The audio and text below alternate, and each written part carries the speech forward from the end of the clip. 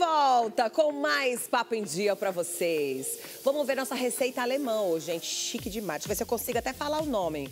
Que é um Kassler com chucrute e batata alemã. Mas a batata tem um nome, que é... É Bratkartoffel. Bratkartoffel. Tá vendo? Faz aquilo bonito lá, chefe. A gente combinou. Aí, a gente combinou de voltar assim, ó. O chefe esqueceu.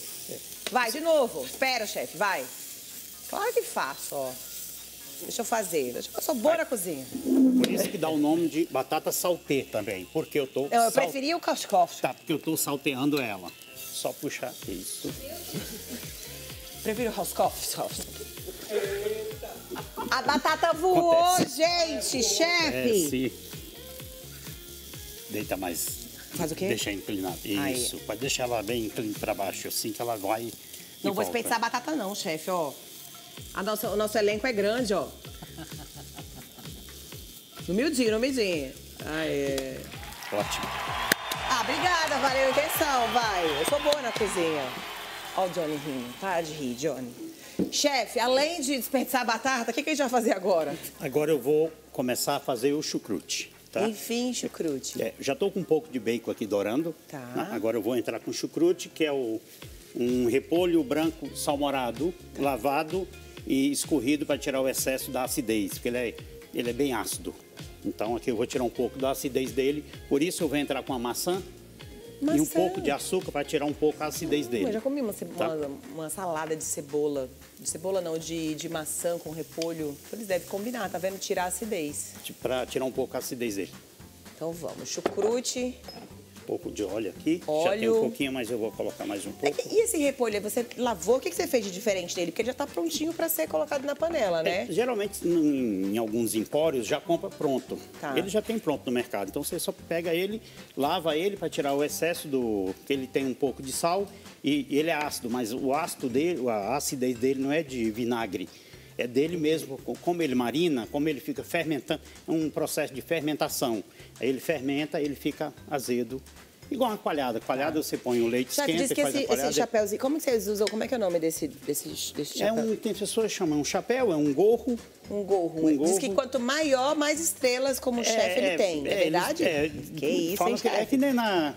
Chefe no bom, você olha o exército. tamanho do chapéu dele, ó. Tá grande, né? Só Muitas que não tem estrelas, estrela, né? Não tem estrela, não. Só o chapéu Fala que sim, chefe. Fala, claro que tem as minhas estrelas, entendeu? Sou diferenciado, tô no mercado aí há tanto tempo. Não é não, gente? Tem que... Não tem, inventa. A gente se garante. E agora? Agora um pouco de sal aqui. Sal na batata e no aí, chucrute. No chucrute daqui a pouquinho. Deixa ele começar a ferventar, aí eu vou... Boa. Então, enquanto o chucrute vai pegando gosto ali, vamos com a nossa fisioterapia agora? Fisioterapia vestibular. Bora, Mário?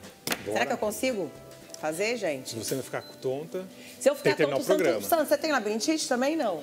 Ou Santos, eu acho que eu tenho. Se eu ficar tonta, eu tô me segura. Vem, Mário, vamos fazer os exercícios. Fisioterapia vestibular. Muito bem. Então, depois que o paciente é diagnosticado, a gente tem a certeza de qual vestibulopatia, qual labirintopatia esse paciente tem. E tem vários tipos de labirintite? Vários tipos, e cada tipo indica um tipo de tratamento. Esse que a gente vai fazer agora é que tipo? A vestibulopatias periféricas do aparelho vestibular. Basicamente, das periféricas as que mais ocorrem, tem uma que chama vertigem posicional paroxística benigna, que é a VPPB. Nossa, e qual é o exame que faz para detectar qual labirintite que tem? Tem ressonância, um monte de coisa? Pode ser ressonância, que o médico indica. O médico também pode indicar prova calórica, que é aquele que assopra um ar quente ou frio na orelha para ver se tem reação do aparelho vestibular. Ou com água. Tem alguns que você faz um rastreio com o olhar. E pode fazer esses exames quando você está sem crise ou tem que estar em crise para saber?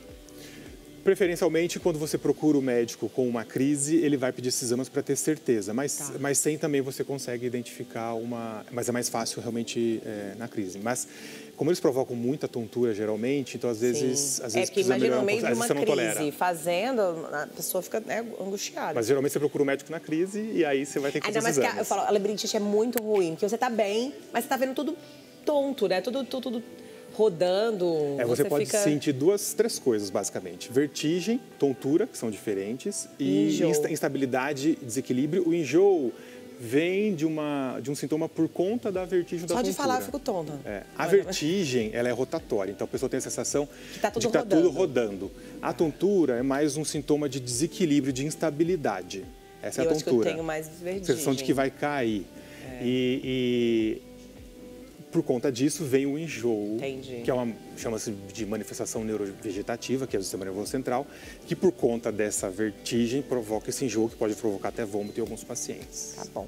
Bom, vamos começar então. O que a gente vai fazer primeiro? Então, o que a gente se baseia nesse tratamento, nessa parte do tratamento? A gente vai se basear em alguns exercícios que a gente chama de habituação, substituição, adaptação do aparelho vestibular, que a gente vai hiperestimulá-lo para dessensibilizá-lo. Tá.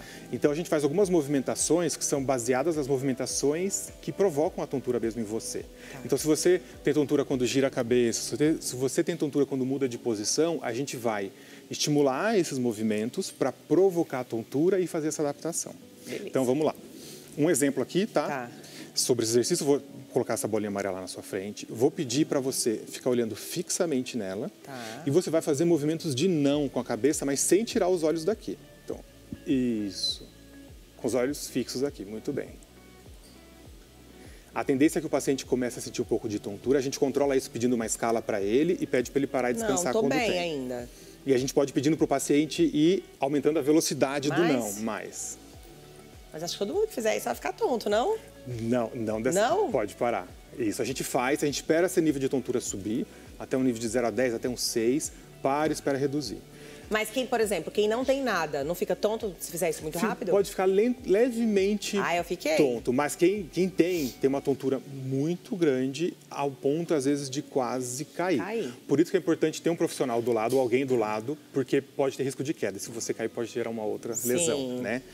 Então, Santos! Cadê? Já tá com saudade do Santos, né? Cadê os aplausos do Santos? Será que vai dançar hoje? Hoje vai fazer exercício de labirintite. Olha os aplausos pra você, menina. Vamos ver se o Santos tem. Vem cá. Não cai não. O Santos é pesado. Como que eu vou te segurar? Fica aqui. Faz com você.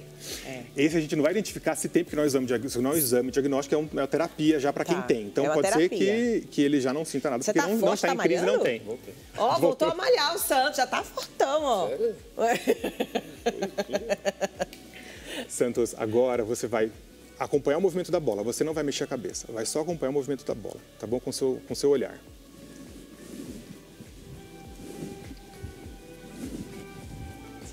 Tá muito? Cara. Não dá tudo, mas eu não consigo. Não consegue acompanhar. Pode ser um sinal, por exemplo, né? Uma dificuldade então, a dele é mais grave que a minha, porque eu consegui acompanhar, tá vendo? Fala.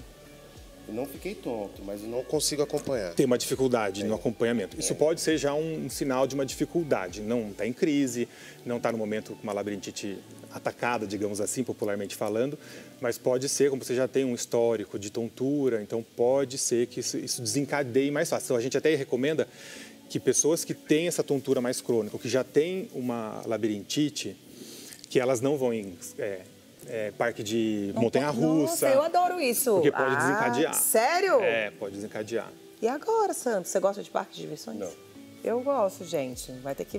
A labirintite que lute, que eu não vou parar de ir, não.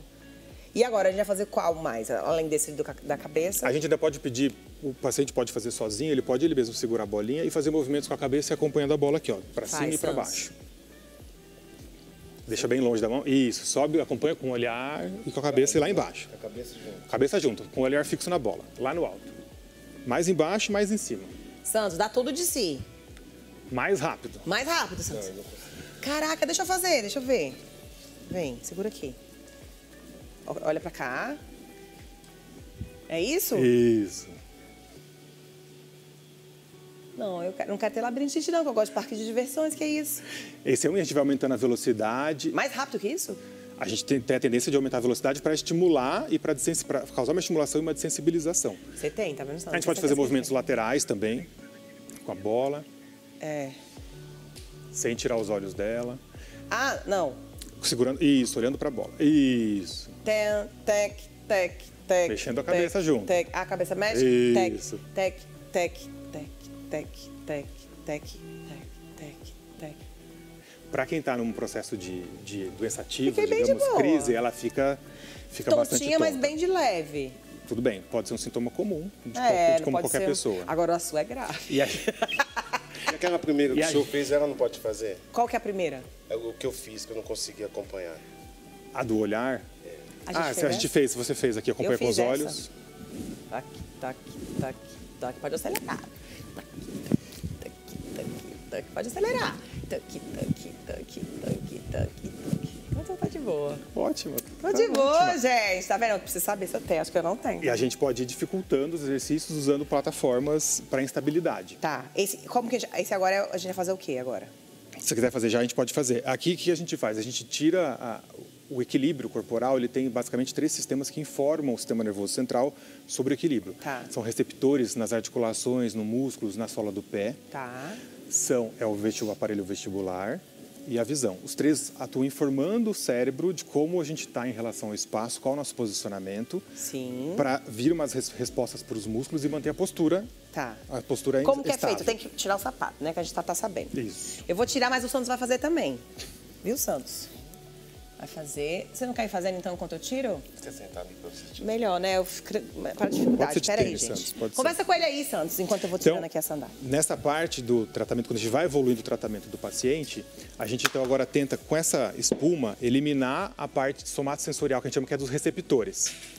Então, ele vai sentir já um pouco mais de instabilidade ao ficar de pé. Já tô. Já tá. Já tô Sério? sentindo. Mais já. instabilidade. Ele vai ver que ele... Porque a gente Balança. tirou um dos informantes do sistema nervoso central sobre a postura, sobre o equilíbrio. Então, a gente está funcionando aqui a visão, basicamente visão, posição e labirinto. Eu posso dificultar um pouco mais, eu posso tirar a visão dele, então eu peço para ele fechar os olhos. Tá, fecha os olhos, Santos. Tu é pesado, hein? Você vê que ele começa a oscilar Sim. um pouco mais. Porque agora, quem está mantendo ele nessa postura? Só o aparelho vestibular. Então, se o paciente, por exemplo, já está com algum problema, com alguma afecção do aparelho vestibular, ele já não tem essa dificuldade porque o aparelho vestibular está em conflito de informações. Então, o paciente que tem labirintite, ele vai ter dificuldade de ficar de pé de olhos fechados numa espuma dessa. Deixa eu ver se eu tenho. Eu não, acho que eu não, então, menina, eu fui diagnosticada com labirintite. Imagina. Fui de boa aqui. Fecha os olhos. Quero dar uma mortal. Não, tá tudo girando.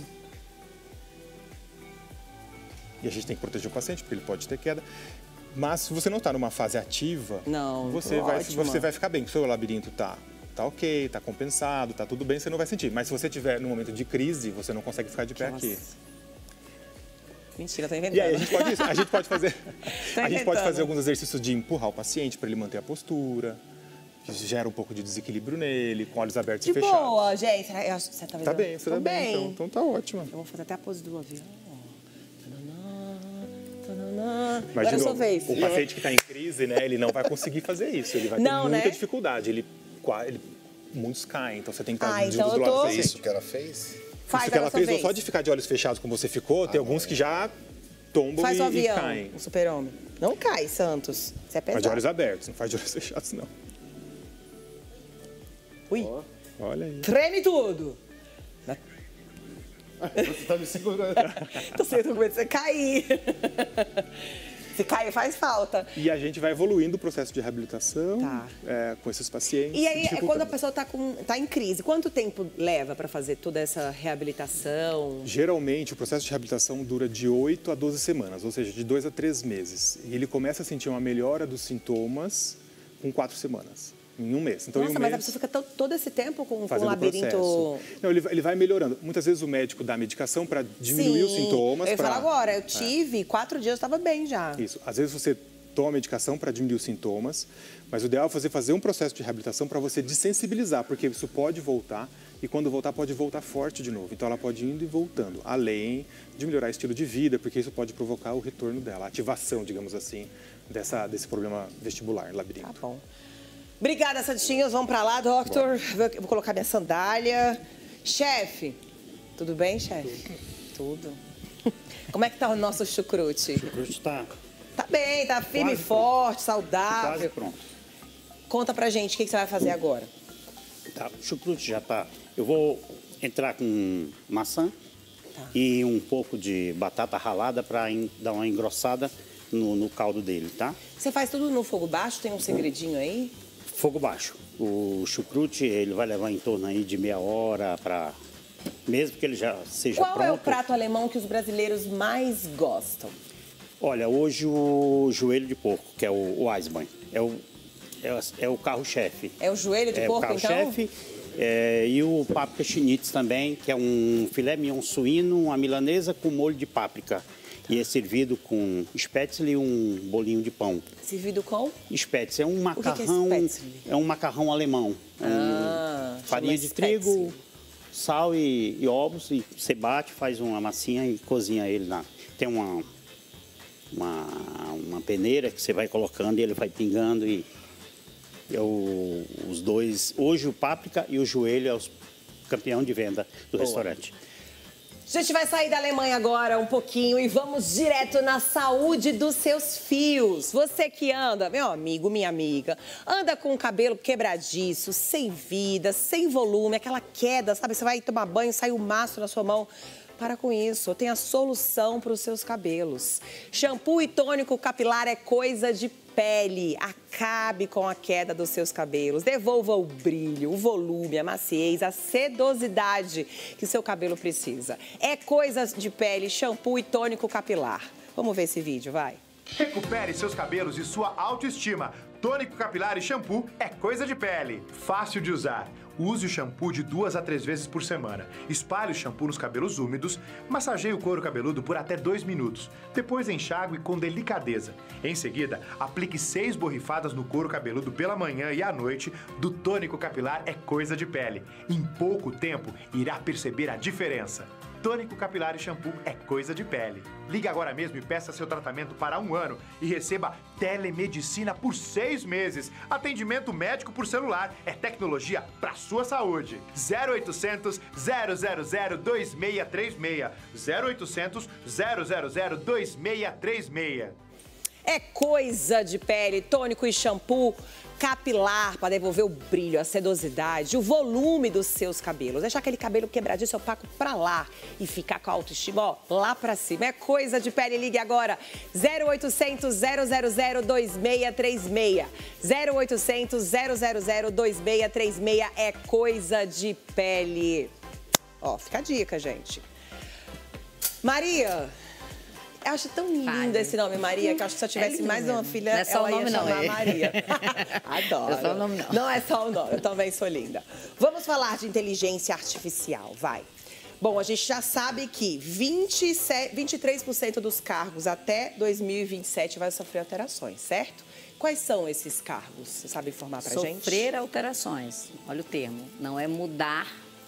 Gente, não é ser substituído. Calma, sofrer alterações. Porque hoje em dia tem muito esse dilema, né? Nós já podemos citar aí vários, eu acho que no mundo do mercado de trabalho ele já vê essas alterações. Por exemplo, não se exigia tanto em algumas posições comerciais, do mundo corporativo, algumas habilidades, como as exatas, devido a inteligência artificial, você ter que saber minimamente os nomes das ferramentas que você vai precisar utilizar. Algumas ferramentas que, por exemplo, as reuniões hoje são feitas muito virtuais, o que antigamente não se fazia. Então, isso exige que você tenha um pouquinho mais conhecimento de como manusear esses pacotes Office, como fazer... Todo mundo, né? Quem fala assim, eu não me dou bem com isso. Antigamente, o profissional poderia ter essa questão. O Steve Jobs, na época, disse que ele precisava só tocar a orquestra e ter os melhores ao seu lado. Hoje em dia, não. Hoje em dia, você tem que se adaptar a essa nova geração, essa dinâmica, para poder se adequar ao mundo corporativo. As mudanças são exatamente essas. Vai te exigir mais aprendizado em alguns pontos que não era necessário em determinadas profissões, por exemplo, medicina, médicos. Sim. Hoje ele já entra um pouco na tecnologia. Sim. Porque consulta virtual, tem tratamentos hoje, como ele falou, que ele utiliza já a inteligência artificial. Dá para fazer um tratamento via totalmente assim, você manda pela internet e tudo, fazendo virtualmente, dá para acompanhar o paciente? Nesse caso das labirintoplastia, da reabilitação vestibular, a gente consegue, mas tem que ter uma pessoa do lado, porque como envolve aumento de tontura, tem risco de queda. Então, o ideal é que o paciente não esteja sozinho para fazer, porque ele pode acabar sofrendo uma queda, né? Mas são vários também os processos de reabilitação hoje que a gente consegue, geralmente precisa de uma avaliação inicial presencial para ver o paciente, avaliar, mas depois você consegue, em alguns tipos de reabilitação, fazer isso via vídeo, via telereabilitação. Você consegue e acompanhar esse paciente, ou até com realidade virtual, que ele coloca um óculos e consegue fazer um processo de reabilitação também auxiliado pela realidade virtual. Inclusive, a reabilitação vestibular também utiliza a realidade virtual para poder facilitar o processo de reabilitação com imagens, com conflito de imagens. Então, a gente trabalha também com imagens para poder reabilitar o paciente. Esse novo mundo aí, tá vendo? Chefe, o que você acha que você vai ter que mudar para esse novo mundo aí, dessa inteligência artificial? O que eu vou ter que mudar? Seu expedito? Vou pedir para minha patroa comprar um cooktop desse para mim. Ele tá apanhando dele, é isso? Não, tá ótimo. Com 8 bocas. Um de 8 bocas. Olha, vai eu tenho um fogão de 8 bocas lá, então eu quero um cooktop. Ajuda, não, tá ótimo aqui, tá perfeito. Não fique tímido não, tá perfeito. Vê que maravilhoso. Não, tá perfeito aqui, tá perfeito. Tá tudo certo aqui. Você entendeu aí direitinho? Não, entendi, tá perfeito. Porque ele é diferente mesmo, não, mas né? Tá perfeito. Eu quero um fogão moderno, é isso. Eu não quero um fogão que eu tenho que abrir o gás lá e ligar. Então, gente, tá vendo? Um isqueiro para acender. Facilita a vida da gente, aqui, moderno. E o perigo o senhor também tem Instagram? É. O senhor tem Instagram?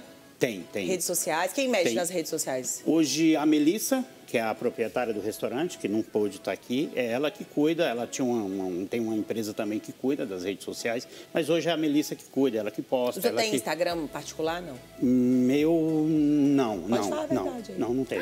E aí, Maria? Dá para ter hoje, nessa vida, não ter uma rede social? Dá hoje em dia, na questão de publicidade, eu acho que é uma necessidade. Hoje em dia, quando você vai se conhecer, inclusive em relação pessoal, qual é o teu Instagram? Não fala nem do seu nome, nem oi. Não. Antigamente, o seu nome, teu telefone. Hoje em dia, qual é o teu Instagram? Primeiro você dá uma olhada para ver se favorece, né? Olha, falando agora da área de saúde. Antigamente, nós temos uma realidade no nosso país. Vou falar do Amazonas, que eu sou amazonense, tá? Olha! Amazonense. Vim cair aqui em São Paulo, mas eu sou amazonense. Quanto tempo você está em São Paulo? Vai fazer 3 anos. Você acabou de chegar, gente. 3 anos. Mas na realidade, assim, eu nunca parei muito em Manaus. Desde quando eu me formei com 20 anos, trabalhei sempre com auditorias da saúde enfim, com projetos. Agora estou num projeto... Como que funciona a auditoria da saúde? Como que é seu trabalho? Me conta. A auditoria da... é bem... Eu falei assim, gente, não me faz pergunta que eu sou um pouquinho polêmica. A gente, na realidade, faz fiscalização e recursos da saúde. São poucos auditores que existem da área de saúde, porque existe muito esse paradigma que o auditor ele tem que ser advogado. O advogado entende de leis, da Constituição. A gente tem um advogado ali, ó, já vai falar. Eu estou olhando ali para ele. E ele pode até me corrigir se estiver errado, apesar de eu também ser da área jurídica. Mas a auditoria da saúde é muito minucioso, é muito mais minucioso. Geralmente, um advogado, por melhor que ele seja, ele não vai conseguir diagnosticar irregularidades em auditorias da saúde. Tá. Por exemplo, você vai pegar um processo de auditorias, você vai olhar lá colpopeneoplastia. Você sabe o que é isso? Meu Deus! É uma cirurgia de vesícula. Olha, como é que chama? Colpopeneoplastia. É um destrava-língua, gente. Palavrão, né? Um advogado, ele não vai saber. Não tem obrigação de fazer também. O auditor tem que saber. O auditor, os que são especialistas na área, no caso, eu sou especialista na área de saúde. Tá. E aí a gente consegue diagnosticar o que é uma cirurgia de vesícula, o valor que ela custa e fazer uma auditoria para saber se essa determinada cirurgia em um determinado serviço, seja público ou privado, de recursos federais, geralmente, ele está superfaturado ou não. Isso é um exemplo que eu dei. Então, o auditor da saúde, ele vê as irregularidades para poder informar aos órgãos de controle as irregularidades, né? Então, isso é concurso? Entra só por meio de concurso? Concurso, e eu tenho um doutorado na área. Então, eu me especializei. Então, e aí, onde foi que entrou a inteligência artificial nesse lugar todo? Vamos lá. Por exemplo, a medicina, em lugares muito distantes, no Amazonas nós temos municípios que você não tem nem aeroporto. Você leva 4 horas para chegar de aeroavião, pousa no meio do rio Amazonas, enfim. É uma questão mesmo bem atípica, que muitas pessoas não sabem dessa realidade. E que não tem acesso à saúde com facilidade. Sim. Então, os médicos, geralmente, para poder atender as pessoas, demandava tempo para ir lá, fazer consulta, depois marcar uma cirurgia, Sim. ou trazer essas pessoas para a capital, o que não é muito viável devido a como é que essas pessoas vão se manter na capital, enfim. Surgiu a telemedicina. Entendi. A telemedicina é uma consulta online que facilita 1000 vezes o trabalho do médico, onde ele já vai poder fazer solicitações de exames, consultas, ouvir o paciente de uma forma. Então, ele consegue atender quase 100 pacientes por dia com a telemedicina. Sim, eu acho que no comecinho teve uma certa resistência. Hoje acho que já é mais comum, né? As pessoas têm... Você já fez alguma consulta, seu expedito, de telemedicina? Não, telemedicina não. A família faz, mas eu mesmo ainda não.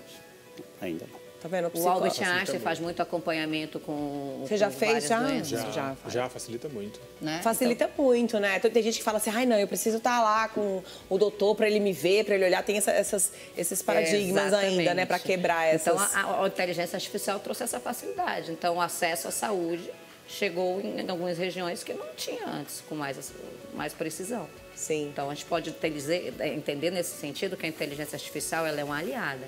Sim. Ela não é para substituir ninguém, porque a gente ainda vai precisar a gente do vai médico. comer. Lógico, né? A gente vai precisar como a gente vai precisar ainda da apresentadora para estar dançando aqui pra gente. Gente, mas já pensou uma bonequinha dançando? Bom dia! Olha, vai ser toda durinha. Para interagir, entendeu? Sem ser aquela questão que você falou, robótica. Sem ser aquela coisa robótica. Eu falei assim, olha a inteligência artificial para me copiar, ela vai ter que rebolar. E aí eu quero ver. Então não é uma substituição, ela veio para melhoria. E isso vai exigir mais da gente.